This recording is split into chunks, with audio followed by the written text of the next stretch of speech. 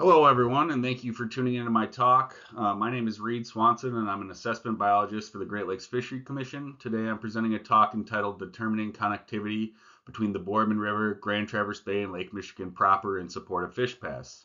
I'm presenting this work on behalf of my collaborators listed here on the screen. This work is a supplemental research project of the larger Fish Pass project. More information on the Fish Pass project can be found via the QR code on the screen or through viewing Dr. Dan Zielinski's talk earlier in this session. At this time, I'd like to acknowledge all the collaborating agencies that are involved in the larger Fish Pass project, as well as some of them that are involved in this work, as represented by the logos here on the screen. The Great Lakes Restoration Initiative has provided a lot of the financial support for the Fish Pass project, but this work was specifically funded through the Great Lakes Fisheries Commission's Fisheries Research Program. I would now like to explain some of the objectives and methods of our project. We believe that the endeavor of achieving selective connectivity at Fish Pass carries with it the obligation to evaluate the effects of that enhanced connectivity on associated fisheries and ecosystem functions. The question of how enhanced connectivity affects fisheries production in the Great Lakes is critical to resource managers, but much broader and long-term than can be addressed by a single research project. Therefore, our project proposed to establish a framework and specifically address the spatio-temporal patterns of fish movement between tributary bay and lake basin as it relates to productivity of the system and the dynamics of the abiotic variables associated with said movement. To understand this, we're using acoustic telemetry. The addition of acoustic telemetry to our initial radio and pit tag telemetry exploration in Fish Pass that we conducted in 2018 to 2021 offered some significant benefits. In particular, it offered us a better spatial coverage of the estuary and lake habitats and improved our ability to find when fish become spatially available for entry. And more generally, it allowed us to gain information on where these fish are coming from and going to when they're not utilizing the Boardman River. This has obvious management implications as restoring connectivity, in particular the spawning migrations, has the potential impact of providing recruitment to various fisheries stocks out in the bay or lake. Further, when we start to talk about ecosystem level consequences, we can start to think about the broader nutrient and productivity cycling. The specific deliverables of our work were to establish the proportion of fish tagged and released in the Boardman River that are subsequently detected elsewhere in Grand Traverse Bay and Outer Lake Michigan ecosystems. To do this, we're using a residency and multi-state mark recapture modeling approach. Second was to understand the extent and timing of fish movement into and out of the Boardman River using descriptive statistics. And then lastly, we plan to parameterize a proportional hazards model to understand the influence of abiotic variables that cue entry and exit to the river itself. Today, I'll focus on the first two deliverables for a majority of my talk. In order to accomplish these goals, we first had to tag some fish. This work was slated to start in 2020, and as you can imagine, that resulted in some logistical hiccups. We had an original target goal of tagging 40 lake trout, rainbow trout, longnose sucker, white sucker, and walleye. We switched walleye to smallmouth bass due to some unforeseen staffing limitations in the spring of 2021, in which we were unable to get out and capture our walleye for tagging. Smallmouth bass we knew generally came into the river later in the year, so we identified them as a logistically feasible alternative to walleye. However, despite this change, we still failed to hit our target numbers for both lake trout and smallmouth bass, with only about 30 individuals tagged for each species. As a result of battery life lost due to shelf storage and the time constraints of our proposed monitoring network, we decided to stratify the remaining tags across the other species to bolster their sample sizes and still get valuable information out of the tags we had already purchased.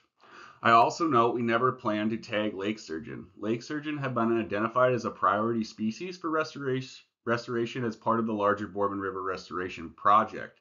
However, their presence is extremely limited in the system at present time. In 2021, two individuals were observed in the river, and we just happened to encounter one when we were out tagging suckers. So with the blessing of the project partners and the managing authorities, we implanted this large female lake sturgeon with a transmitter in hopes of gaining some knowledge on where the sturgeon that do enter the Boardman River are going to and coming from. While those are the original sample sizes of the number of tags we implanted by species, we have had 14 of our fish captured and reported by anglers, of which 11 were reported as harvested. And so to relate back to these stars on the table that caveat survival, it's important to point out that some of our rainbow trout, lake trout, and smallmouth bass never had the chance to leave the river post-tagging before being harvested by members of the public. However, we're defining survival or a basic understanding of post-tag survival through an evaluation of volitional movements outside of the river to assert that a fish truly survived. So these numbers of fish being harvested before they left the river actually artificially decreases our estimates of survival. Overall, the survival of tagged fish looked fairly good with over 90% survival across all species. I wanted to briefly familiarize everyone with the Boardman River system and the general area of this project. It's located here in the northwest corner of Michigan's Lower Peninsula and drains a roughly 287 square mile area into Lake Michigan via Traverse City and Grand Traverse Bay. So what does our monitoring network look like? We essentially used our entire project budget to purchase the fish transmitters and 13 acoustic receivers, which are indicated by the triangle symbols on the screen. We were leveraging the fact that some Coregonid work was beginning in Grand Traverse Bay near the same time that we initiated this project, and so we were able to use their receivers to our benefit. So generally speaking, this is Grand Traverse Bay here, and then this is the lower Boardman River system. And here's the site of the future Fish Pass site. So we invested most of our resources into receivers within the river itself and in the estuary area, as well as this gate-like deployment at the terminal end of West Bay. We're also augmenting our detections through the use of pit tag telemetry, as all of our fish received a pit tag transmitter as well as an acoustic transmitter. We then started to bin these spatial receivers into what we're calling connectivity zones, as indicated by the colors in the key. And so we have West Grand Traverse Bay, the most immediate area to the Boardman River system, Outer Grand Traverse Bay here in red, East Grand Traverse Bay in blue, and then the greater Lake Michigan area out here as designated by purple. And so as we start to zoom out in the spatial extent that we're looking at, we can see that there's a much larger network thanks to the Great Lakes Acoustic Telemetry Observation System network. So this map is the regional GLaDOS network that was online at some point during our study period, as indicated by the circle symbols on the map. More information on the GLaDOS network can be found via the QR code on the screen. So during our study period, additional receivers have come online in the offshore areas that have strengthened our ability to detect fish and analyze our data. And as a teaser to what's to come, all the symbols that are filled in green here have detected one of our fish during the study system, and we also had to add an additional area of Lake Huron as some of our lake trout moved through the Straits of Mackinac and over into Lake Huron. So what does this data look like? Here's an example of what's known as an abacus plot or detection history. In this plot, on the x-axis we have time, and on the y-axis we have categorical labels to the receivers that are out in the network. And this fish is a rainbow trout that makes a couple of good points. We tagged this fish in the fall of 2020, and then it actually remained resident in the Boardman River at Kids Creek over the winter before exiting in May of 2021. It then made some fairly large spatial movements out into Lake Michigan as far as the Northern Lake Trout Refuge, and then made some pretty big back and forth movements up and down the Michigan shoreline of Lake Michigan, before its return in January of 2022 to the Boardman River, at which point it was captured and released by an angler in January, and then a few weeks later it was captured and harvested by another angler. And so this is just a good example of what the raw data outputs kind of look like as we start to analyze this data. Circling back to our first objective, we can start to visualize the different connectivity zone use across species. And what we notice from doing this is that lake trout and rainbow trout have a higher propensity to use the areas further away from the Boardman River relative to some of the other species. In contrast, the smallmouth bass and white sucker generally stay fairly localized to West Traverse Bay with the exception of a few individuals. Longnose sucker, on the other hand, show a generally intermediate trend to the other species, with 38% moving out to outer Grand Traverse Bay, 17% to Lake Michigan, and 14% to the east arm of Grand Traverse Bay. And so I wanted to use them as an example moving forward in some of our analysis to get into what these movements are showing us in a bit more detail. So this is what's known as a global residency plot, and this plot is for longnose suckers. And so what we have here is we have data on the x-axis and then the percent of tags that we implanted on the y. The colors in the figure correspond to the connectivity zones that a fish was present in on a given day. So each one of these tiny little vertical bars represents a day in the detection history of our receivers. The additional colors from the last figure are this black and white color, and the black essentially means that fish were censored from the data set. The censoring criteria that we're using here is if a fish hasn't been heard from anywhere on the monitoring network for over one calendar year.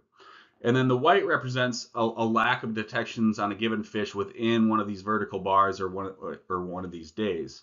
And so what we see here is that we tagged all of our longnose sucker in the spring of 2021, and about 48% returned in 2022, and then 52% returned in 2023. However, we can go ahead and remove our censored individuals and just talk about the fish that are available in our monitoring network as we move forward. So essentially, I remove those black and white colors from the plot, and we can see a greater proportion of the fish are actually returning in 2023 relative to 2022. We can also see a couple of unique things. So immediately after the spring migration, we see a pretty fast outward movement of a proportion of our population out into outer Grand Traverse Bay and Lake Michigan proper in both years. But then before they return, they start to come back to West Bay prior to their entry into the river, which makes sense. You have to come through West Traverse Bay to enter the Boardman River. And so I started to explore this a little further, and what we noticed is that drop in return rate in 2022 relative to 2023 was actually driven by a lack of females. So this is the same plot, but bifurcated by the sex of the individual. So on the top we have male, on the bottom we have female, and so we see this notable drop, and only 20% of our female longnose sucker returned in 2022, where 80% returned in 2023. In contrast to the males that remained fairly consistent, with about 70% of the males returning across the 2 years at which they possibly could return.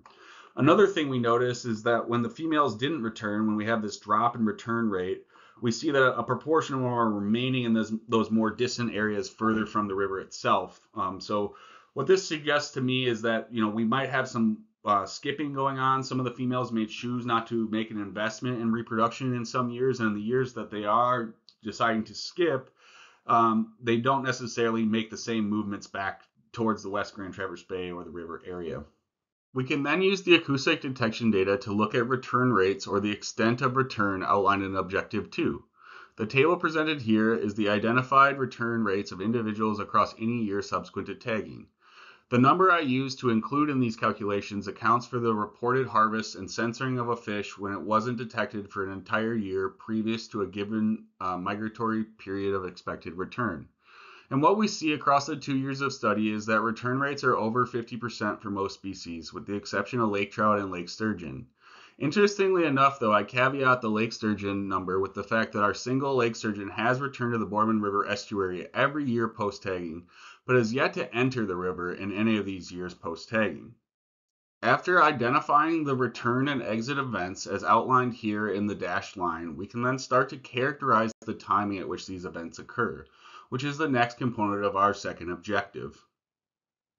As a sorting system, it's helpful for FishPass to understand the times at which we may be sorting each species, particularly when they start to become available and when they leave the river. In this box and whisker plot, we have the data on the x-axis and the species on the y-axis. The darker shading represents the interquartile range for entry, while the lighter shading represents the IQR for exit. As we move from the bottom of the plot up to the top, we notice that lake trout have the most truncated range and are really only coming into the river for a 3-week period in late October, early November. This coincides with the potential beginning of their spawning period. Next, smallmouth bass are coming into the river in early to mid-June most commonly. This likely coincides with either their spawning or post-spawning time period. Third, we can look at the 2 species of sucker, and we know for the fact that the species of sucker are spawning as we can actively see this from the banks of the river. We notice across these 2 species that the longnose sucker come in a much more synchronized manner and are really only present or entering and exiting the river for a few weeks of time, whereas the white sucker migration appears to be more protracted in nature. Both of these trends align very nicely with some of our previous radio and pit tag telemetry work, as well as some of the residency modeling that I presented earlier a couple of slides ago.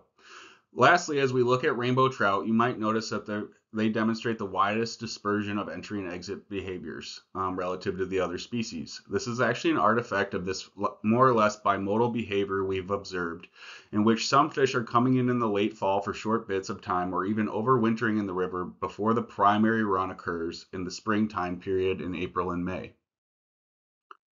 I also briefly want to present the quantile distribution of our detection data as a whole. So this differs from the last plot in that there is no more shadowing for entry and exits, but this rather shows presence in the river rather than entry and exit. And so this is a good way to visualize when fish are being detected within the river itself. So while entry and exit of individuals can be informative to sorting, it's also important to account for those that remain resident in the river.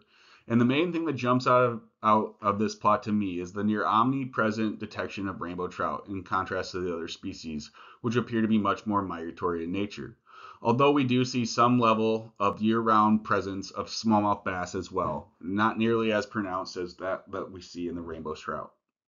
Our next step in our project is to model the abiotic variable influence on river entry and exit in a proportional hazards model framework. I'm currently working on this and evaluating some of the time intervals, covariate effects, and spatial definitions of when a fish truly becomes available for entry. With that, I'd like to thank you for listening to my presentation and leave our contact information here as I play through some animations of fish movement. As you'll notice, the species label changes on the title of the plot as it progresses through the different species animations.